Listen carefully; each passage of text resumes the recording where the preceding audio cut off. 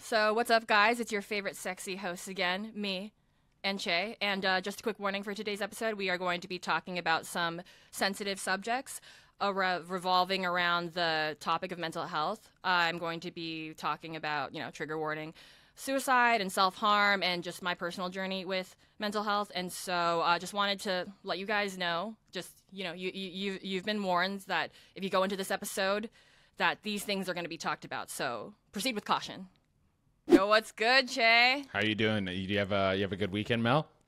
Dude, I actually am doing really good. I have like a sudden burst of energy because I just had one of those morning faps that like really energize me. I feel like it can go in kind of either direction. It can either be like, oh, I need to go back to sleep, or it can just like give you that electricity in your body that you need to start the day. So understand. I'm feeling pretty good.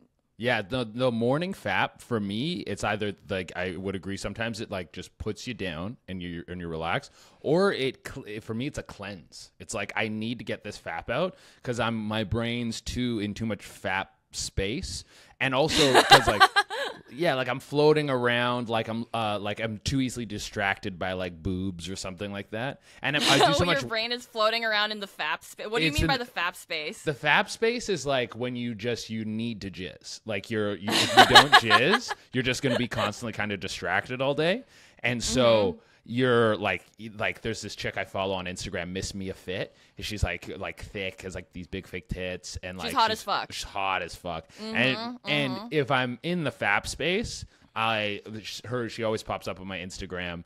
I'm scrolling, I'm looking at her page. I probably like click at her OnlyFans and then stare at it for a minute. When you say fap space, is it like your physical body exists in this like fap space ether, or are you mentally in your head in a fap space? Yeah, it's a spiritual thing. It's like my soul is in there. It's a spiritual thing. Yeah, it's like your nut chakra. Exactly. My nut chakra is like it needs to be released. It's like at a pressure build. So then when you release it, you can just focus on work. You're not distracted by anything that might be like fap adjacent.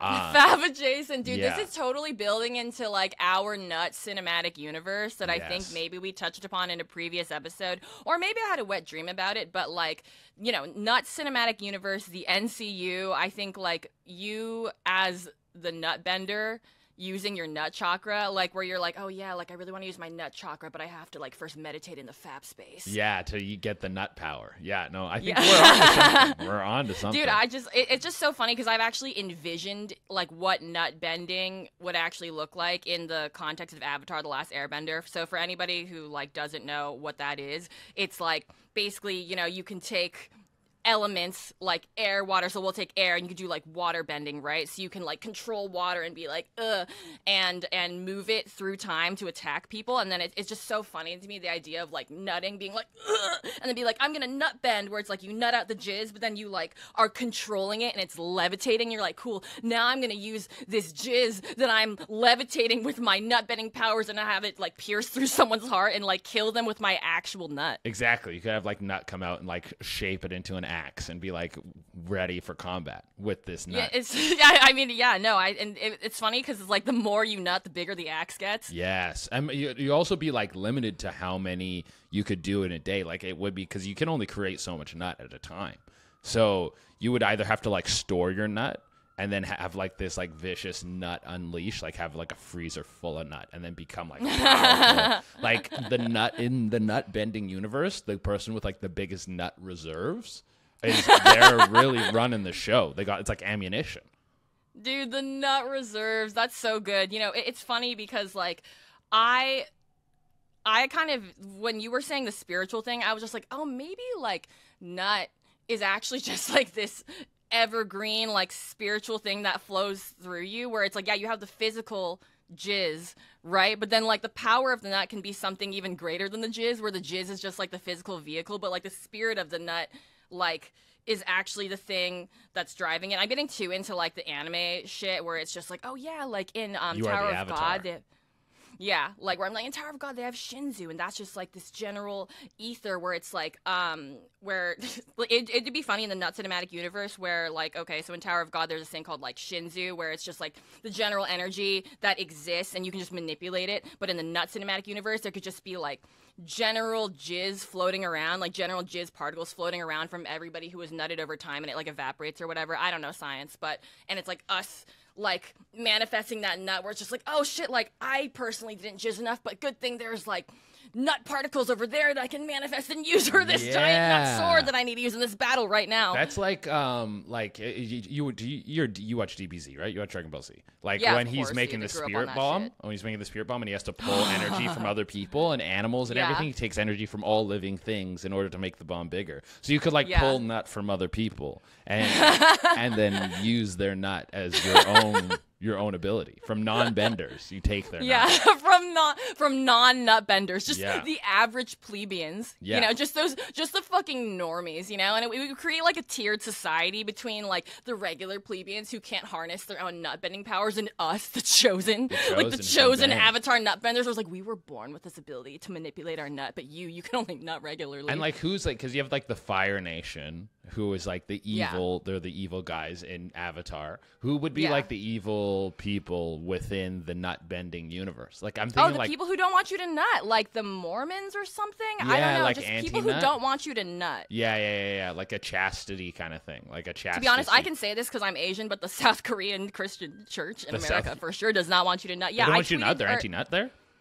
Oh my god! So I threaded this the other day, but like I think every East Asian person living in America has been a victim of the South Korean Baptist Church at some point. Like literally every single Asian I know has been like, you went through that too. Yeah, where it's just like at some point, if you're an East Asian living in America, just at some point in your life, like one of those really intense South Korean like super Christian churches like gets a hold of you while you're in a weak time, and it's just sort of like, hey, join this cult of like guilt and shit like that. I mean, that was the first time I had ever been like really publicly shamed for masturbating, was in one of those settings. Yeah, you told me about that they like actually made you like go on stage and like apologize for nutting. Yeah, right? No, that was just like that was just some weird shit that happened in college where basically I was going through a specific time in my life, and then in college this South Korean Baptist cult approached me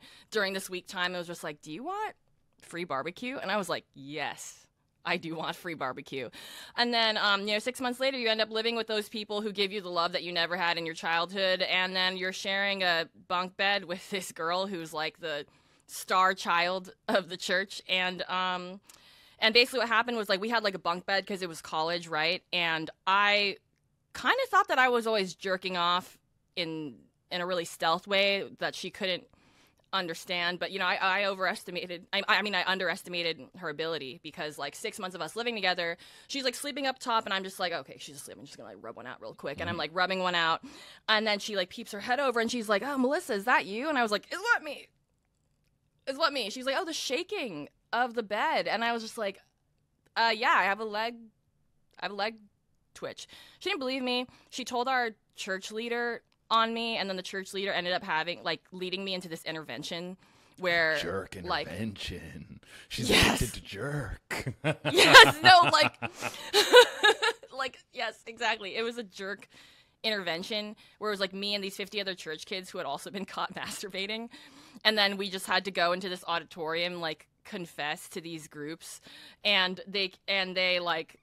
It was funny because they delineated like who was jerking it versus who was having sex, and so there are these like tiers of shame, of shame, yeah. And then so I was in like the lowest tier, right? Because it's like, oh damn, you weren't even getting with anyone, you were just fucking, and then but like. Yeah, shame is a great emotion. It's my favorite and most productive. Dude, and if you offered me free barbecue, I would join a cult. Like, are you fucking kidding me? You got like brisket and a smoked chicken and cornbread. My morals are out the window for fucking well-cooked meat. Yeah, dude. 100%. And I like how did you go on a bender this weekend? Did I go on a bender? Okay, so I didn't really bender that hard. So yeah, I missed my flight back to what's this place? New York from Vegas. Yeah, no, when I saw that, what's this like when you were like, oh yeah, I missed my friend from Vegas, I was like, oh, he had a good time. I didn't even go on that hard of a bender. I just underestimated the Vegas airport. I show up to the airport like an hour before my flight. That's how I roll all the time. And it always works. But then, of course, Vegas is a super busy airport, and my bag got stopped and all this stuff. And so I just ended up missing my flight.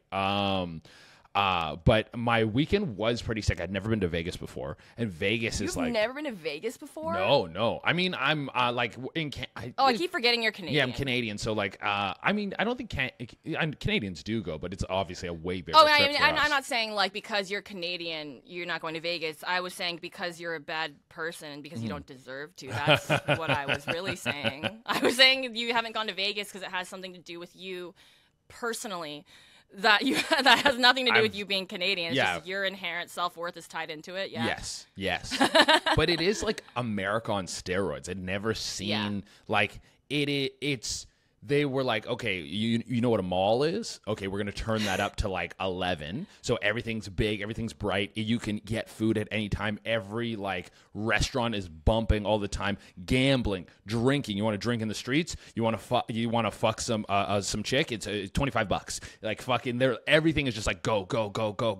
I was in awe. I didn't realize that not the casinos, the hotels are basically like cities. That when you're within the hotel, you can like go to a buffet, go shopping, eat, go gambling, everything within your hotel, and you never have to fucking leave if you don't want to. It's an amusement park. It's literally in like an adult amusement park because you just kind of hear Vegas and you're like, oh, Vegas, and then you go, especially if you go with me and Brad, Scumbag Dad, who we had on a previous episode. Yeah. It's just like you go and you're like, holy shit, this is a whole like constructed world and ecosystem of its own. Yeah. Like it's its own country. Like Vegas is literally its own country that operates on its own rules and on its own time. And there's a really specific energy there. Like everybody who's in Vegas is in like a similar energy, you know what I mean? Everyone's just sort of like, woo, party. Like party, consumption, like throw your care to the wind. Like everyone's like drinking. Like the amount of people I just saw with like a red Solo just like walking around, and then like people smoking indoors and shit. Like shit you don't see anywhere fucking else. Vegas is like, yeah, we don't give a fuck. They're like, did you bring money? Doing shows? Were you there just partying? Yeah, like... I had 4 shows this weekend there, and then I was supposed to fucking swing back and fucking miss my way back. But it was. Anyway, but now you're back. So, like, how are you feeling in New York? Like, how's it going on? Well, definitely, because people say New York's overwhelming. I'm like, this is like nothing compared to like the sensory overload of Vegas. Like 2-3 days is like enough over there. I just got back late last night, so I haven't really like done anything. Like, got my apartment stuff. Kind of just got like a good night's sleep. Nothing too crazy. But it's gonna be nice to like walk around the neighborhood again and like go get my coffee and do my stuff. Like, I want to get back to my routine because I was gone for a while. I was at a comedy festival before Vegas, and then I was in Vegas for shows, so I was gone for like a week straight. So it's nice. You're doing hella shit. Hella shit getting done, man. I literally got exhausted hearing you talk about it. I'm just sitting here and I was like, wow, that sounds like a lot. We're working. My fucking TikTok's popping again too. My TikTok was for so long, and so like the numbers are up on TikTok, which is fucking great. And then just getting the shit done. I just got a new PC that's like fucking sick. This big gaming PC. Fuck yeah. I'm still working on getting unbanned on my platforms for the very thing that we're talking about in this podcast. It's kind of funny, and I don't know if ironic's the right word, but like it's just funny because like, okay, so on TikTok, when you go to search my name, you get like a drug warning, and it's just like, so So on TikTok, when you search up my name, like it's like this weird thing where on every single one of my platforms, I'm working with my respective point of contact there to get me like unbanned for my library of long sex content, and I'm just like, okay, how much of it do I have to take down? It's a funny problem to have, and it's also like, and it's kind of funny that it's happening now. But like on TikTok, when you search my name, there's just like my profile doesn't show up. There's just this warning that's like, beware of drugs. Yeah. Which is kind of funny and awesome, but you know, I need to get that fixed so people can see my content. And then on Instagram, and then on Instagram, I'm like temporarily post banned because I need to clean up my sex content. They like flagged a bunch of shit where they were like, this is too, and it's weird because like, you know, they're like, oh, this one clip of you showing your butt crack a little too much. And I was like, that is so tame compared to other stuff I've said. But okay, cool. The butt crack clip, we'll take that one down. I wish, because they obviously, all these places have like terms and conditions, the community guidelines. But the community guidelines are so vague. They're so vague. They are so vague. And if there was better communication, I would stay within the lines. If I knew it's like, hey, don't say this. Like, because there's specific things they don't want. Like on TikTok, if you show anything Pornhub, like my buddy got his account taken down for showing the Pornhub logo. Like he filmed the corner, was doing a jerk off joke, and like filmed the corner so you could see that he was on the Pornhub website. Account banned, all gone, everything gone. And there's like no transparency around it. And, just tell us. Or, I mean, yeah, I mean, and it's not even the transparency. It's just like, it's also really hard to access, because it's like, you know, no one's gonna go and read like the whole list of community guidelines. I'm like, I can't even read. I literally don't know how to read. Like, I don't know how to read. Like, I haven't read a book in so long. So when I see a long block of text, I kind of black out in my mind, and I'm just like, Make a video that's like, hey, this, and a video on each one, like when it comes to sex, when it comes to guns, when it comes to drugs, this, and show examples. Be like, this is okay, this isn't okay, and then we have a better idea. It's just communication, man. That's all we want. And also, and for really important topics too, because they'll say stuff where it's like, oh, you can talk about this in an educational way, and then but then that definition is foggy, right? So for example, when talking about mental health, like I will like be really open about my mental health on my platforms, and sometimes it'll get flagged for like, oh, this is too dark, or like this is too like triggering or whatever, or it's like you can't joke about this, and it's like, no, I can joke about this because I'm literally it's kind of like I feel like I'm mentally ill, so you're like, I'm in it. I'm just talking about myself. I'm just literally talking about my experience. And that's a topic of today, actually, is my mental health journey. And I'm like super excited to talk about. So welcome to Thank You Come Again with Mel Ong and Durena, the podcast where we joke so hard you'll be covered in laughter by the time we finish. And I am so excited to just talk very openly about my mental health journey, where I am now, kind of where I started. Right now, I finally feel mentally healthy and good for the first time in my life, honestly. And it's pretty wild. I think like mental health is one of those things that I love talking about, because I like suffer through it, but because I know it helps people see someone talk about it because they feel like they can't talk about it. Like, Che, have you ever struggled with mental health at all? Or I used to have like bad social anxiety and was like just very insecure, and that was just like an upbringing thing. I don't have not a great relationship with my mom, and like bad just like things passed on. I'm a freak with a lot of that stuff, where like I just basically every time I feel like off or something, I do like a solo mushroom trip, and I just fucking steer out of it.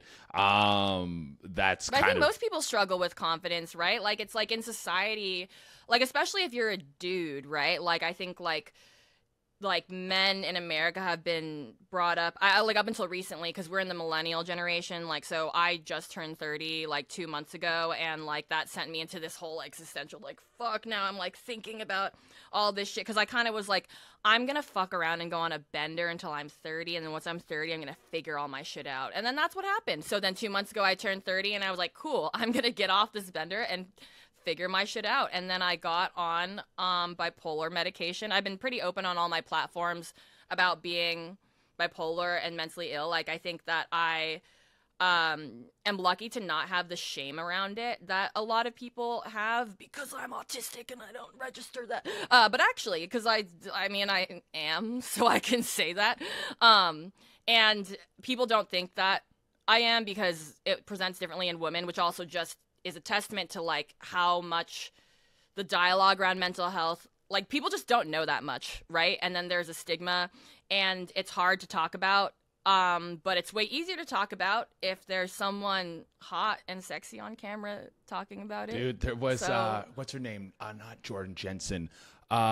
Super funny comic. She's got a couple specials on Netflix. I can't believe I can't remember her name right now. But names are hard to remember. She has bits about being bipolar, and she's like, when I found out I was bipolar, they like show you other or show you like famous people who are bipolar. Like, did you know that Selena Gomez is bipolar? And she's like, oh, she's pretty. Like, that's like, oh, Taylor Tomlinson. Taylor Tomlinson. Yes. I've seen that. I've seen that exact clip because somebody sent it to me. Yeah. Because people send me like all this, whenever there's like a bipolar thing, people are like, oh, maybe she. And I'm like, yeah, actually do send it to me. It is helpful. Like, it is. Yeah. I mean, that shit does make you feel seen because like, I grew up in a traditional, like, conservative immigrant family where it's like, okay, so I'm Taiwanese Chinese, and so both my parents had very much like a traditional conservative mindset around something like mental health. Like, the conversation around mental health wasn't even a conversation until after I graduated college, I think, because so yeah, like I remember when I was in college, it was just like mental health wasn't being talked about. So it was just a bunch of like 18 to 22-year-olds all just being like, oh, and everyone at Berkeley was super mentally ill. Just everyone during that time. Like, because it was like it was like the Skrillex era. Like, it just hadn't been talked about yet. And then I didn't even know that I had an issue. Like, I didn't even know that what I was experiencing wasn't normal until after I graduated.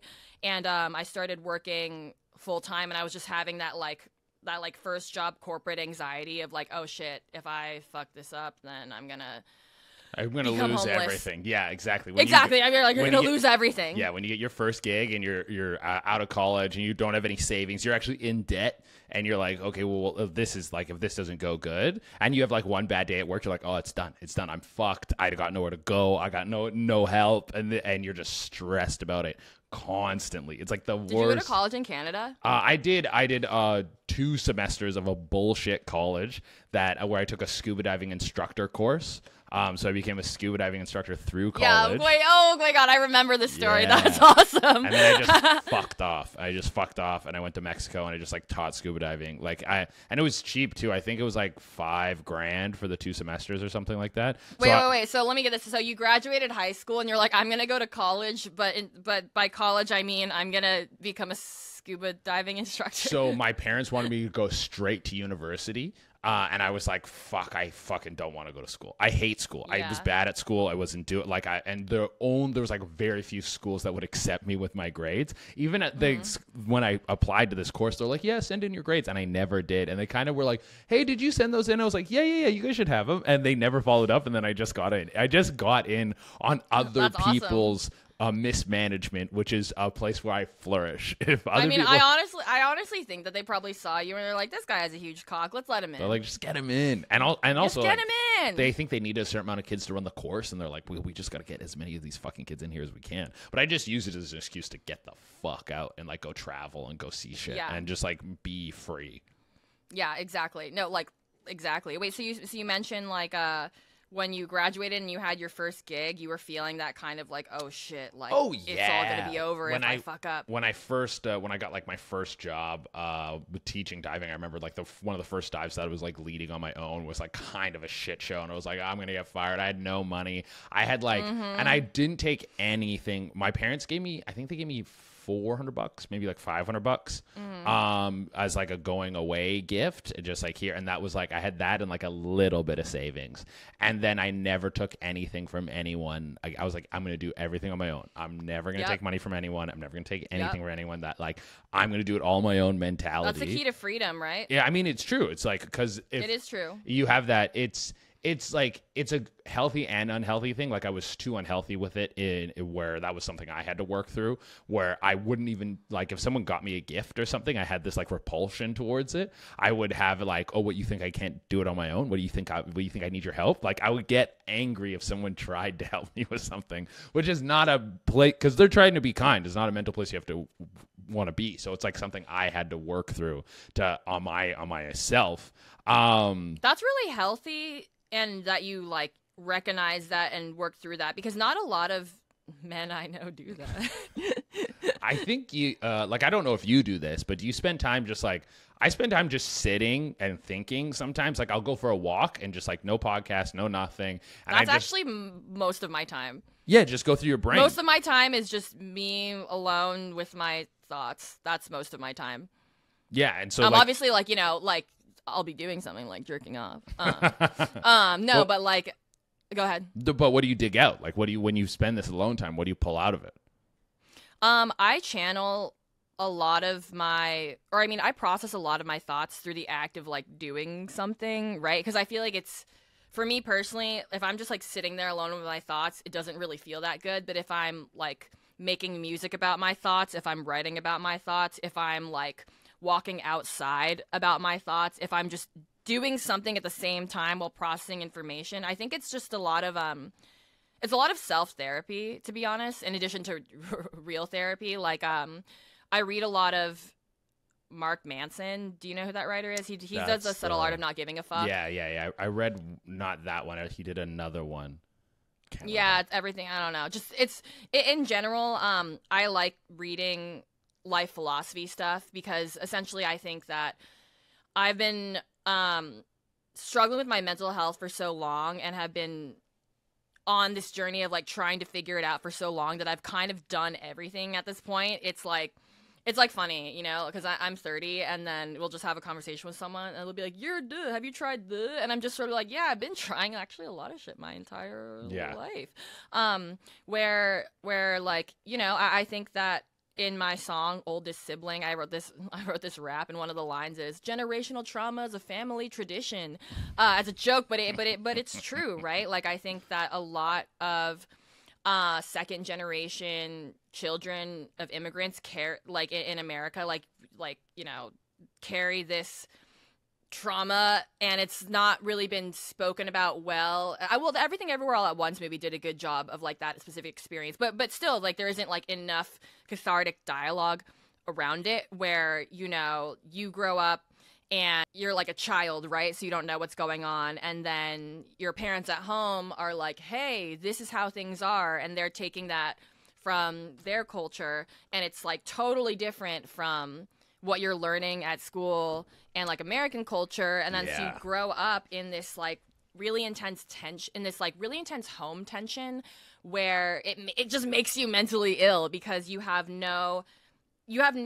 healthy way of ever processing your or understanding your feelings ever, right? Because it's like, you know, you go to school and then all the kids, or at least this is my experience, where I was like, I feel like I went to a lot of schools where I was like the only not white person, or I'd be like, there just wouldn't be a lot of other Asians. And then like in America, then you learn about like, oh, race is like a thing that people like, oh, you're deal, not seeing yeah, like what, like, and that factors into like all of it, right? Like all of mental health, I think, is like, I think so much of your brain is just like a mix of genetics and also the cumulative reaction to like every experience that you've had in your life. Like, I'm actually curious, like at what age do you think you started to become more confident? I think it was like maybe 21, 22, 21. I remember I had to, this was like after I stopped working as a scuba diving instructor, but I was still in Mexico. I had to like sell tours to get by. So like, you know, when you walk like the main strip in like a street and people are like, "Hey, come take like a catamaran tour," and stuff like that. So there was, I was working for a call center. They went under. They didn't process my visa paperwork. So I needed to get some job that you could do without papers. And that was what I found. And so I was doing that for a while, but that forced me to step out of my comfort zone and like approach people and talk to strangers. And I remember how uncomfortable I was to do that. And then when I started doing it over and over and over again, and then how much like how that fear went away, because that's like a big part of like overcoming any sort of anxiety. It's like just do the thing that makes you anxious, because then your brain learns like, oh, nothing bad happens if you do this. Yeah, you're not gonna die, right? Exactly. So going through that process and then doing that and then having that anxiety lift, and I to the point where I was like, yeah, I felt free from something, and I was like going up to strangers in bars and just starting conversations. Just, "Where are you guys from?" Just because I was like addicted to this new feeling of not being like afraid in every social setting, which was You're great. like, "Oh shit, this is like." Oh, it's feels freedom. normal and good, and like, it's liberating. Like, I didn't even know that I had anxiety until I graduated, where it's like, okay, like growing up, you know, my parents, like they had their own mental illness that was just like their trauma from immigration. But, you know, like I just understand that generation of parents didn't have the access to the sorts of mental resources that we have now. And then it's like, you know, it passes on, right? It's like a cycle. And then so I grew up like very anxious, and I just kind of didn't even, because my parents were anxious, because it was like the whole like starvation mindset, like save money. Yeah, your parents, like the thing with the immigrant, like I think anyone who grew up with immigrant parents are like, my dad was from Haiti, my mom was from Canada, but my mom grew up pretty poor. Is that there's that, like, lots of times these people are just underwater. So like the stress that you're taking on, it's like they're trying to provide, they're working their ass off. They, like, a lot of times parents and stuff are coming over from other countries where they're like doctors, lawyers, and none of those degrees are respected. So then they have to get like lower tier jobs than where they came from. So the financial situation is usually the biggest stressor. In finances, it's like, yeah, if you run out of money, what the fuck happens? You starve, or you got no home, you got nowhere to go. That stress. And you have kids that you brought over, right? Like, or the kids that you had here and that you need to provide for now. Yeah. So that stress reverberates. So it's like it's both sides. It's like the parents are trying their hardest to keep everything up in the air, and then it's how well do they deal with that. It's like, are they dealing with it in a great way where they're communicative with their kids and telling them what's going on and not putting that stress out onto them and then lashing out on them, or are they just doing that exact thing, the exact opposite of what I just explained? No, yeah, exactly. And I think that there's such a difference between kids who grew up in like a fear-based household versus an abundance-based household. I mean, there are different words to describe this, but like, I feel like a lot of decisions and ways of thinking about things are actually rooted in these more subconscious feelings. So like fear, in one of my songs, I write like, fear is such a motivator, but hope puts you in danger. And like, so much of our decision making is based in this like subconscious fear, because I think, like, my theory is like, you know, evolutionarily, like, we had fear and anxiety to keep us from running away from tigers and shit like that. And now it just is like, why am I afraid of my email? Yeah. And then you're like, oh, why am I afraid of my email? Oh, because I am subconsciously associating that in all of these layers with fear of death. Because you're like, what happens if I don't respond to my email? Oh, wait, then that person will get, and then is that going to make me lose my job? Oh, and then I'm going to get homeless. I'm going to die. Oh, yeah. And then you just go through that, and like, that was such a narrative that was taught to our generation, and like literally, like, and the anxiety and just like the fear around that, I just kind of thought that was this normal thing that everybody felt. And then, you know, so I felt like that growing up, and then going to college, like UC Berkeley is I went from 2011 to 2015, and during that time everybody was in that, like, you know, post-recession, I'm so stressed, I have all this college debt, I need to like get a good job, and everyone was just like in that. So I was like, okay, cool, everyone's like this, right? And then I joined the workforce at 22, and at first I was like, oh, I can't, like, I was so nervous at work that I was like, I have ADHD, I need to get Adderall so I can work more. So, and then I like got a psychiatrist. It took fucking forever because it's so hard to get mental health help, especially during that time. It was like 2015. So I finally got like a psychiatrist to talk to me when I was like 22 and worried about losing my shitty corporate job that I left anyway and hated. Yeah. Like I was just like, ugh, like, who cares? Now I'm like, who cares? But at the time it was so important to me. And the psychiatrist like was like, you don't have ADHD. Well, you do. Well, he was like, you have anxiety first and foremost. And I was like, what do you mean have anxiety? Like, what do you mean by have? And he was just like, oh, like, you have, like, and I was like, wait, other people don't have this? And he was like, no. And I was like, wait.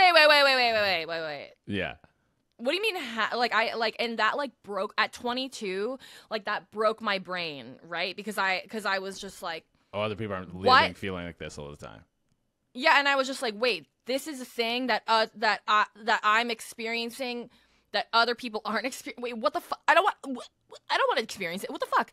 Yeah, 100%. And that whole, like, the death aspect of it, it's just like the death aspect of it. The thinking you're gonna die. That was honestly what lifted the anxiety big time for me, was the acceptance of death. Being like, oh yeah, I'm gonna die.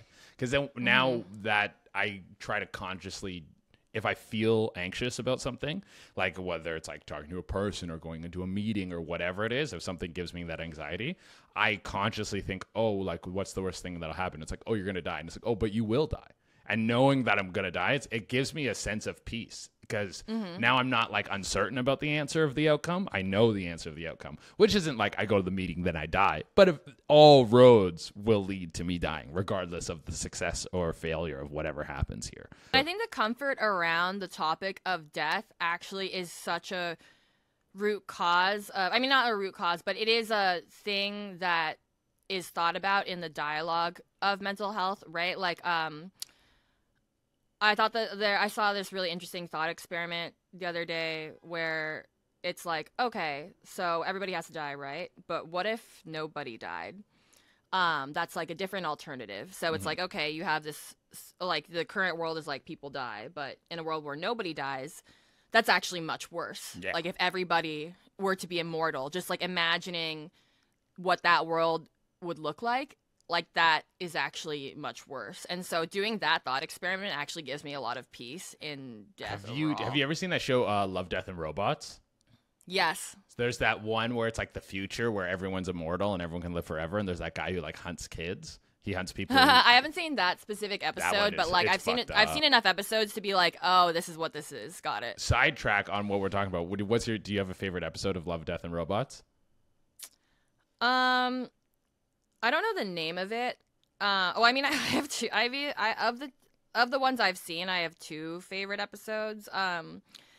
There's that one. I don't remember the names, but there's that one where it's like they're all on a ship and there's that like weird monster. The crab one is so good. Yeah. I love the crab one. I love the crab one because it's just so scary and grotesque, and also the psychology behind it of like, it's not like, oh, this thing's hunting us. It's like we're bargaining with this monster. Yeah. And we have to like create like, and then we're also talking to each other, and they're like, just that we're talking about anxiety. You want to have anxiety, be on a boat with a creature that's trying to eat you and wants but also is like negotiating with you, and you can't trust the people around you. Like the humans and the monsters are all a threat. That's an anxious situation. Yeah, dude. No, and where it's like the psychology where it's just like everyone's being pitted against each other. Yeah, that one. And then the other episode that I really like is the other one that stands out to me in my memory, it's the one where it's like, it's these two women in space, but like one of them loses oxygen really fast or whatever, or like dies or something. I don't even remember, but it's like, it's like one woman, they're both in space and she has to like drag the other. Do you know which one I'm talking about? I think so. Is when she's in the spacesuit and she's kind of floating. Is that the one where she has to rip her arm off? Yeah, she has to like rip, like basically something happens where it's like these two women, I think, and they're like in a spaceship and they have this destination that where it's like, okay, they're in a spaceship, they land on a planet and they have this destination that they need to go to. Yeah. And initially they're supposed to just walk there together or something, but what happens is like, oh, I know which one you're talking about. Yeah, where it's like one trippy and all this shit. Yeah. Yeah, where it's like, but like the issue is like the main plot is that like one of them has like something wrong with their spacesuit or something. One dies and the other chick, her oxygen gets fucked up, so she has to hook her oxygen up to the other chick and drag her body. Oh my god, yeah, no, exactly. So like the reason why that stands out to me is because it's like, well, like it felt very deep and like, I mean, when I was watching it, I was just projecting whatever the fuck I was going through on that, where it's like, okay, like she's like dragging her friend's dead body. Oh, I remember, because like her oxygen doesn't work and she's just like, shit, my friend just died. And now, but in order for me to get to the destination, I need to like take her oxygen and be in this fucked up situation where I'm dragging my friend's dead body and like using the last of her oxygen until like the very end.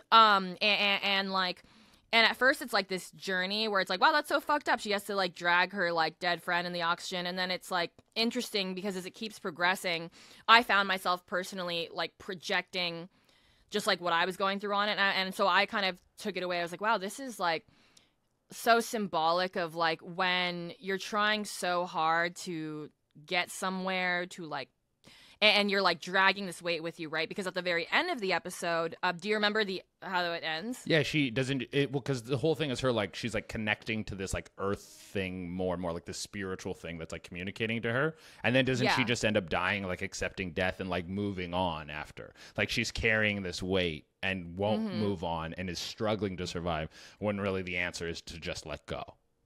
Exactly, yeah, and it's really amazing, right? Because it is so where she's like dragging the body, and then she finally gets to the cliff, and the cliff symbolizes death, or at least that's how we're interpreting it right now, because it's just this like weird psychedelic death thing. Yeah, and then and it's so interesting, like the piece that she makes with it, right? Like just that whole psychological battle. But yeah, I mean, that's kind of how I've felt my entire life, struggling with mental health shit. I feel like I've been diagnosed with a bunch of random shit. And it's not like it's not all connected, where it was like, okay, so when I first graduated and like got the psych evaluation where it's like, oh, you're anxious, and I was like, oh, okay, this is like a thing, got it, that other people don't have. But then, you know, I was like, oh, I don't want to get on medication, I want to solve it naturally because da-da-da. And also the conclusion that I'm eventually getting to is that I really like medication and that it works for me. It works. It's helped you a lot. Yeah. And I want to specifically speak to the resistance of getting on medication, because I understand like why people resist it. And like, you know, obviously it wasn't like a smooth journey finding the right medication, right? It's really hard and shitty, which is why people don't do it. It's like a lot of health stuff, right? Where it's like, if you're never really taught how to take care of your health, both mental and physical, then it's hard to teach yourself how to do that as an adult, because there's so much going on, right? But like so, you know, get diagnosed with anxiety when I was like 22. And so it's like, okay, cool. So I've just been undiagnosed with anxiety, depression, whatever, I got it. Okay, cool. And I was like, okay, I'm going to try and solve it naturally through like the typical shit, right? Where you're like, hey, I'm just going to be really healthy, where it's like, oh, I was just doing the like, you know, working out every day. I'm really healthy. I'm in therapy. I'm sober. I'm meditating. I'm like all the typical shit. Yeah. And it wasn't enough. I still felt like total fucking shit. And so that's like 2015 to 2017, I'm like just trying to solve it naturally. And 2017, the year that I was doing all that like insane shit, was the year that I like felt the most suicidal. And then luckily I was in a really good relationship at the time. Shout out to my ex, Jake. You're awesome. Sick, Jake. Yeah, no, we're still homies.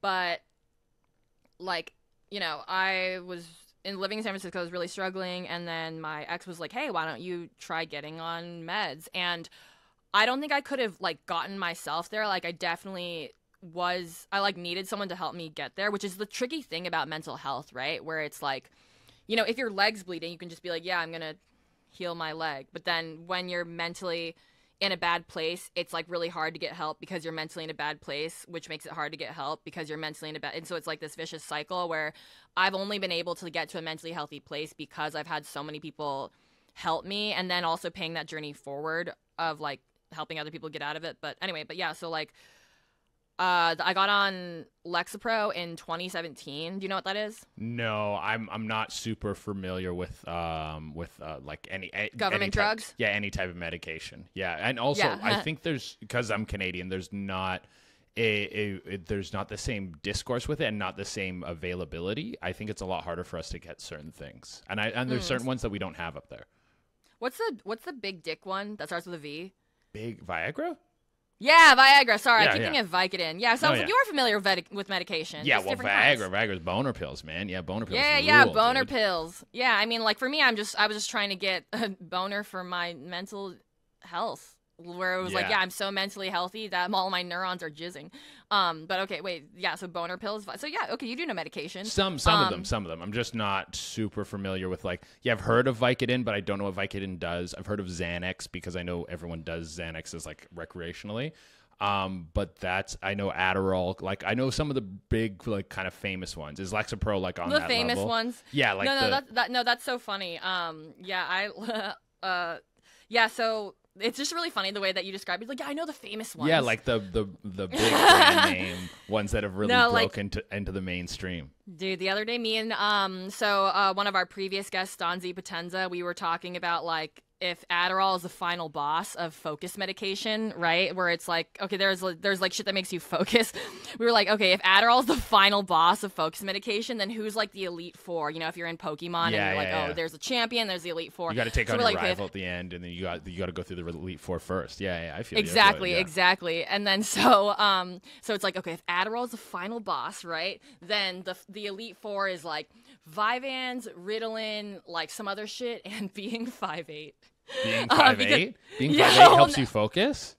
Well, because we were just saying like no, it was a joke based off of this. I saw this one stand-up comic do a thing where he was doing a funny song where he was like, every guy you know is 5'8". I wish I could remember his name, but he was like, yo, even if he's 6 foot, he's 5'8". Even if he's 5'2", he's 5'8". He just did this bit where every guy you know is 5'8", and it was just a joke about like being not confident. Oh, you have the confidence of someone who's 5'8". Oh, yeah. And then I was like, oh yeah, the lack of confidence from being 5'8". But I didn't say it. That guy said it. But will make you focus as hard as something like Adderall. But speaking of the drug, that's a good yeah. But speaking of the drugs, how tall are you actually? I'm 6 foot. I'm like 5'11" and change. I'm like 5'11" 3/4. I just okay. So yeah, you don't struggle with I'm 5'7".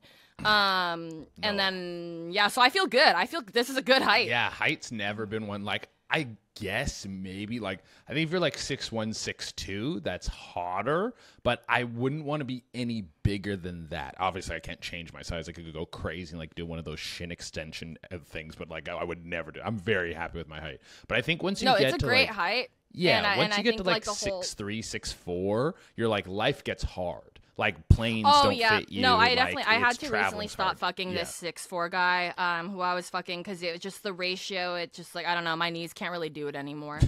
Well, no, it's just this old girl can't ride like she used to. I mean, that was the excuse I made. It was actually just because I hated him. You have a big dick? You have a fat cock? Yeah, it was just one of those, like, you really like the sex, but you hate the person kind of a thing. Yeah. And you can only really put up with that for so long. I mean, he hated me, too. We for sure hated each other. And then, it's just like fucking when you guys met in the ring, it was unreal. Fucking electricity. Yeah, but shit.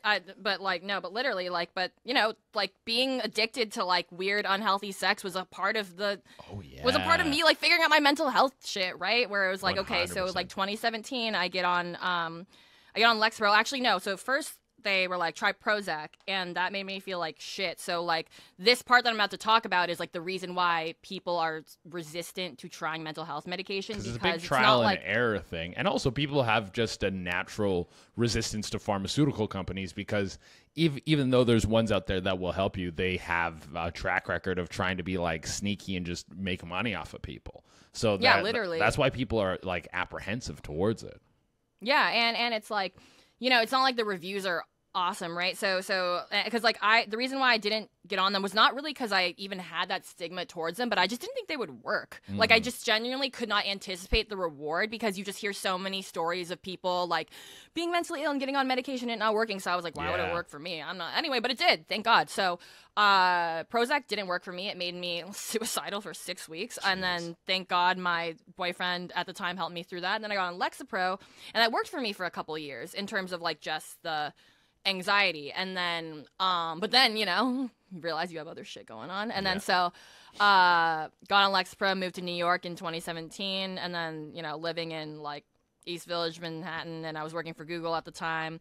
And luckily at Google they had a really good therapist that I only had access to because I was working for Google. Like again, it's just so hard to get access. And then while I was working for Google in like 19 or 20, I don't remember, like just around that time, then I got diagnosed with like all the other shit, right? Then they were like, by the way, you're also bipolar and ADHD and you have autism. And I was like, can you pick one? They're like, no, man. Like, and then I'm like, is there just like an umbrella term? Like they were just like, look, like this something's wrong with you, and it could be all of these things. And I was like, okay, cool. And then and at the time, so it was a couple years ago, they were like, you're bipolar, and I was like, it was actually a relief to get the diagnosis because I was like, I was just like, there's something wrong with me. And then So was bipolar like the final diagnosis? Like when they said you're autistic and you're anxious and you have all these other things, was that just bipolar misdiagnosed?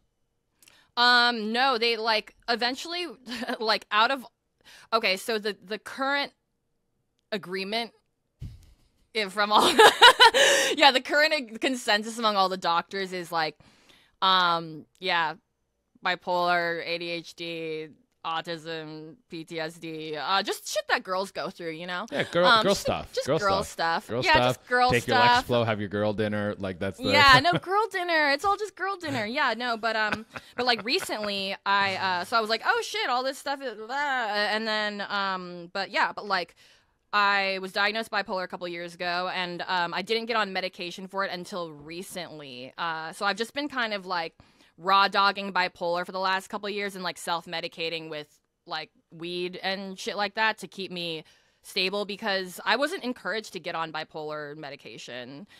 Like people that like so many of the doctors told me they were like, yeah, like you know, you could get on this, but like a lot of people report that you lose all sense of feeling and happiness. And I was like, well, that sounds terrible. But then recently my just like my bipolar swings were getting so bad to the point where they were affecting like my physical health. Like I was like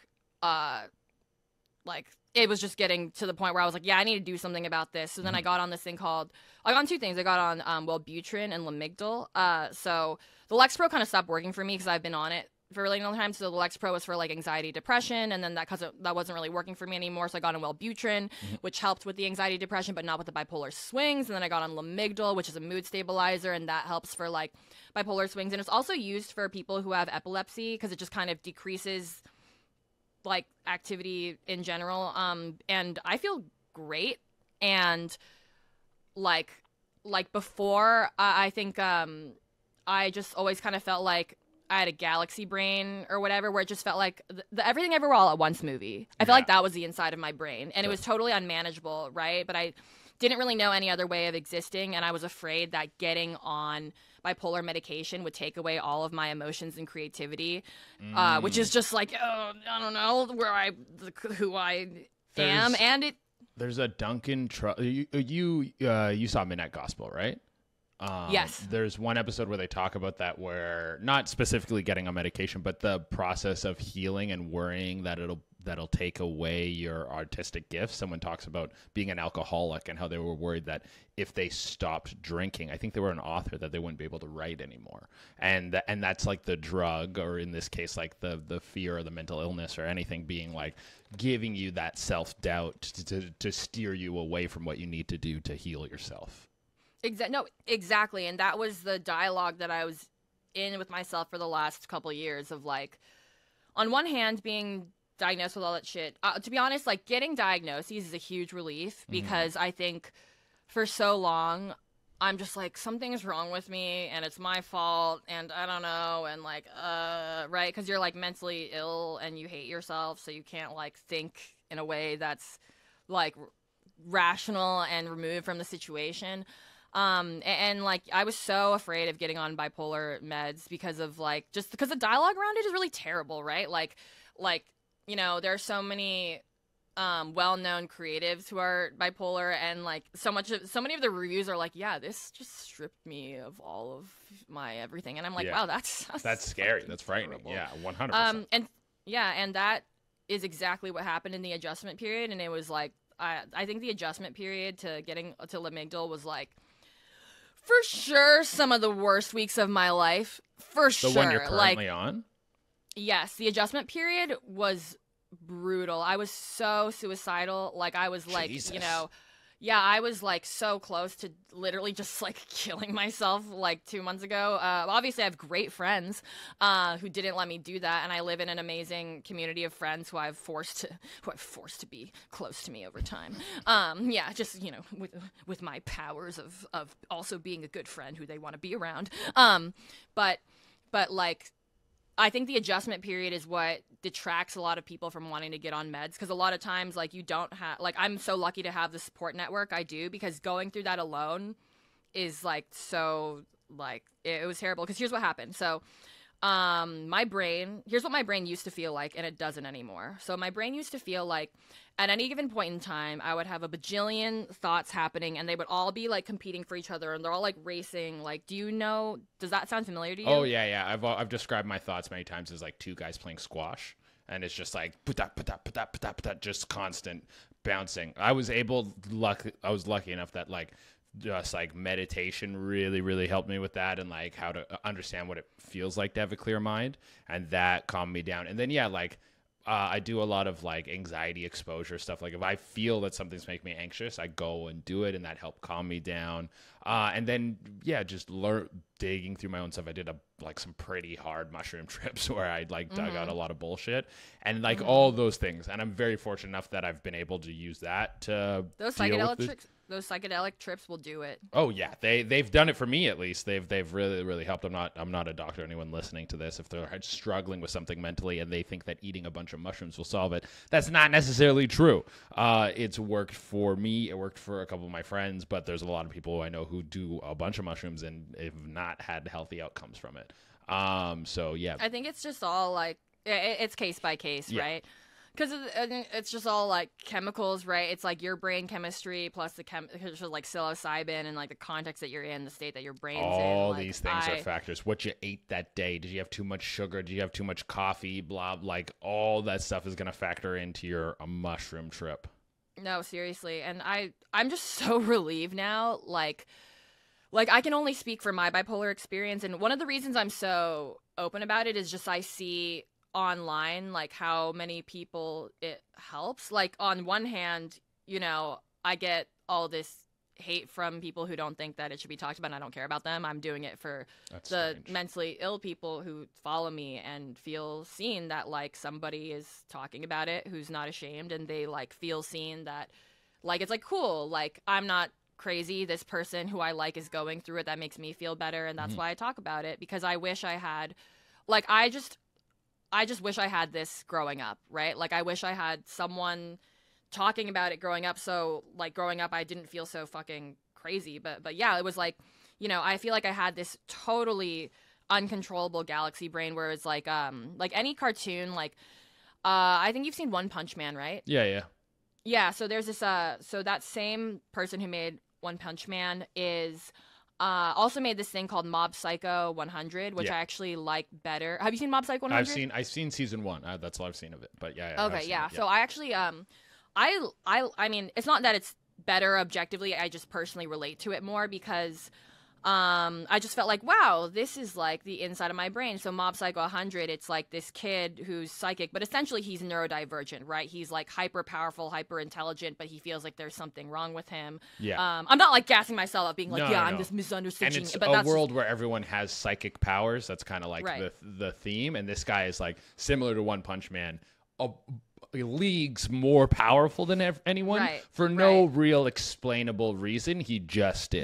He was just born that way, and then he lives this life where everybody's like, you need to use this power for this, you need to use this power for that, and he's just this 10-year-old kid, and he's like, wait, but I just want to like fit in with my friends and experience romance. Yeah, and that's so true, right? Like I feel like for a lot of my life, people were telling me that I was different, not necessarily in a good way, right? It was like, it was usually pitched to me as like, there's something wrong with you, and so that doesn't make you feel good. No. Because I was just like, and then I was like, am I like this weird person having this isolated experience? And I'm like, no, I'm actually human, and a lot of people are having this experience, and it's just not talked about enough, I guess. And so like, being on Lamigdal, like the adjustment period was so crazy, and I'm just glad that I'm here now, and I'm like basically what happened was, okay, my brain went from being the inside of Mob Psycho 100, like everything ever all at once, like it just went from being this like crazy thing where it just felt totally unmanageable, where it was just like I just felt like racing thoughts, like everything was like racing, and then my mood was so volatile, like I could just like switch to like really fucking happy to like really fucking sad to like really angry, and then I would get paranoid. And I was like addicted to those swings, right? Because I was afraid like, oh shit, like mania feels so good. and this is like the only happiness that I'm used to and that I feel familiar with, and I'm afraid that if I take this pill, I'll never feel happy again, and that I'll also not be creative. And then so what's the point? Like, I'm not going to be happy, and I'm also not going to be myself, so like what's the point? And that's exactly how I felt for 4 weeks when I was like trying not to kill myself. I got on the Lamictal, and here's what happened. That was so fucking scary in my brain. Like I'd never experienced anything like it before. So when I was first adjusting to the pill, it made my brain like completely hollow for like at least 2 to 3 weeks. And it was the most horrifying, scary thing that I've ever experienced, where it was like, we're basically, so like, you know, typically as a human being, like you just have all these thoughts, right? And you're just like, oh, thoughts, da, da, da, da, da, da, da.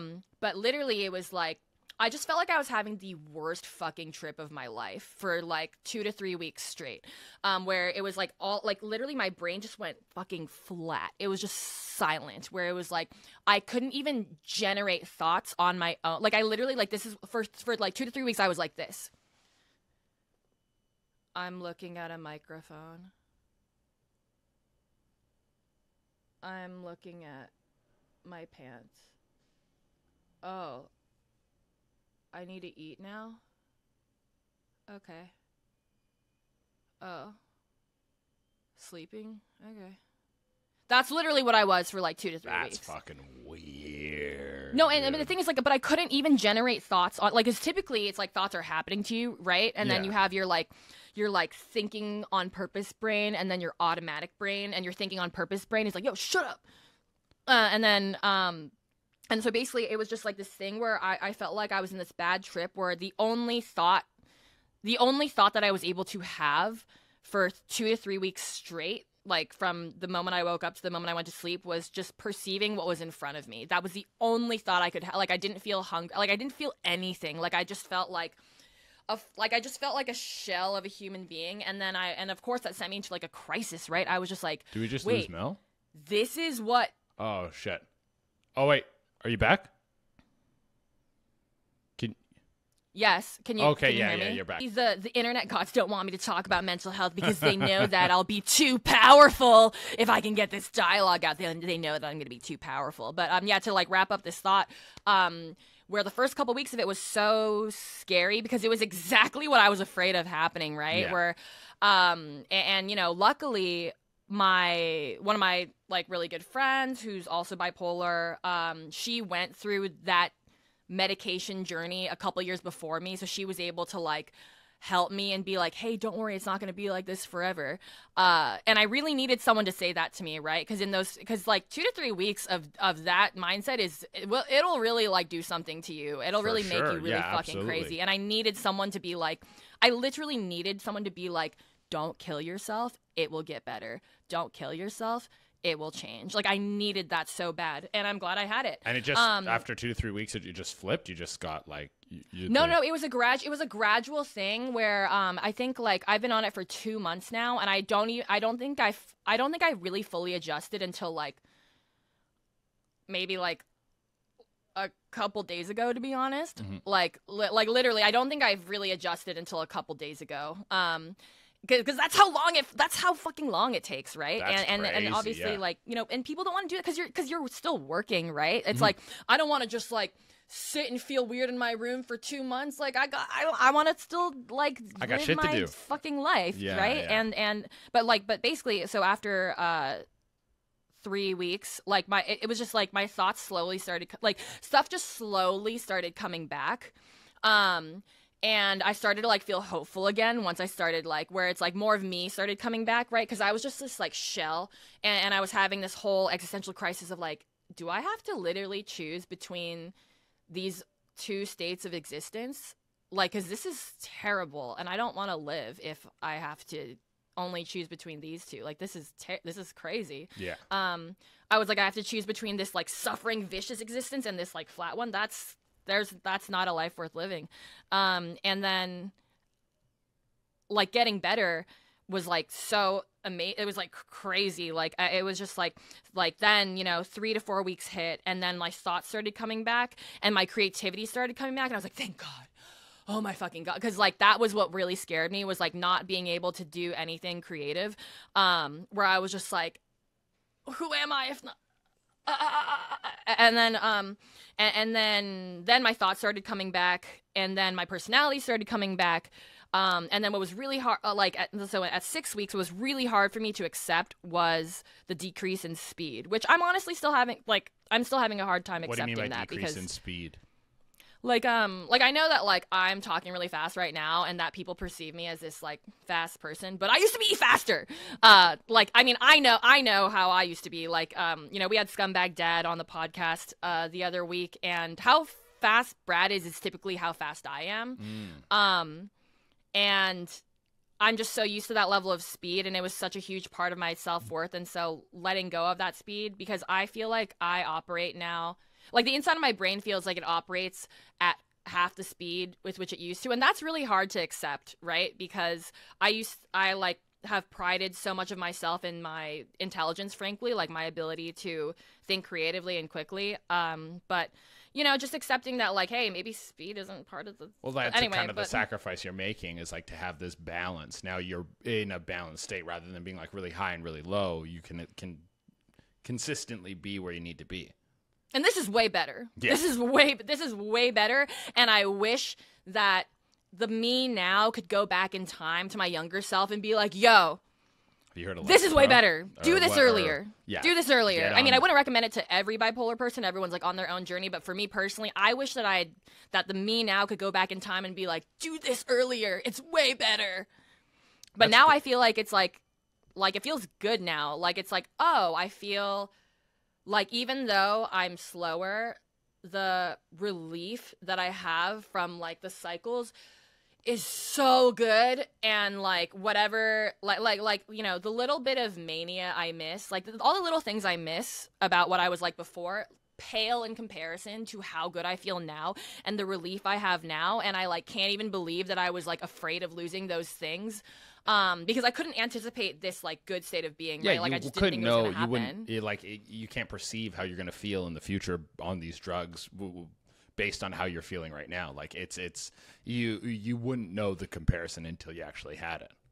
Exactly. And it's, like, it's so hard to anticipate. And I just hope that, like, whoever is watching or listening to this, like, if me sharing this helps even one person on their mental health journey, then, like, that's kind of my goal in general with talking about mental health. Like, I think that I've heard so much feedback of, like, are you just, like, pretending to be mentally healthy for, like, attention because it's hot right now? And I'm just like, dude, if I were going to try for attention, it would be something else, right okay? Now? Pretending to be mentally healthy, that's the hot thing. Yeah. That's crazy, I mean, that people give you that kind of feedback. Just because I'm a girl, dude. If you're a girl on the internet, people will say anything. I have not been offended by anything in, like, over... Yeah, no, many it's true. years. I got a few friends, like you included, who are, like, online creators, and just the stuff that ladies get online. It's like, I don't know, my comment section and the guys who I talk to are all just like, yo, sick. They send me a video of some girl, like, flexing her butthole through her yoga pants, and they're like, yo, look at this. This is crazy, right? That's like I love my guys. They're great. That's great. I mean, that is a love language, right? It is. It absolutely Sending is. those videos, that's a fucking love language. 100%. And men need that. Men need to love each other out loud. We do. Like, overall, like, I am so glad that, like, I can be at this point in my life where I'm finally mentally healthy and stable, because I think that I just never thought I would be here, right? Like, I think so much of mental illness is, like, lies. Your own mental illness lies to you and tells you that you can never get better, and that you just have to, like, figure out some existence that doesn't suck so much. And like, yeah, like, I feel like I was so addicted to these, like, cycles, and now that I'm like 2 weeks into the mood stabilizer, I'm like, oh, I actually can have my cake and eat it too. Like, my personality is back, my creativity is back, but I can actually think clearly and linearly, and not have my emotions be, like, crazy and, like, affecting me. Like, it's not that it's, like, bad to have emotions, but my actual mood swings were, like, so, like, they were like this. But yeah, like, thank you for listening. Seriously. Hey, dude, this was a great one. I think, I think anyone who is listening to this, who's maybe struggling with any sort of mental health stuff, this would be very helpful. Yeah, and so, yep, and I think that's all the time we have for this episode. That's it. Of Thank You Come Again. So we hope you all climax with us at least once today, especially when I was talking about, climax to me talking about struggling with getting on the suicidal thoughts fuck. Part. That's when you. Yeah. That's when I mean, people do get on. I it. mean, that is a kink, right? I mean, you got to come somehow. Guys, if you are listening, please rate and review us on whatever you're listening to us on, Spotify, Apple Podcasts. 5-star review. We would love that. Go check us out on our Instagram page as well at Thank You Come Again. Make sure you're commenting on the videos. We're going to start looking through those comments, digging through those. We're going to be responding to some of the comments that we have on some of the videos. If you want more content from either of us, you can find me at Durena. That's CHEDURENA on all platforms. CheDurena.com for all tour dates, as well as Little Dinky News on Twitch and Kick. And Mel, hit them with your socials. Little Dinky News. Oh man, that one always I love that. And where you can find me is I am Sailor Mel 369420 or Sailor Mel 69420, whatever. If you type in Sailor Mel, you'll find it. I'm Sailor Mel on either 369420 or 69420 on all platforms. And yeah, do not forget to follow our pod. It is at Thank You Come Again Pod on Instagram, and that's where I will be checking, or where we will both be checking and reading your comments and talking about them next time. So yeah, thank you again so much for coming and for also listening to the podcast. Bye. Bye.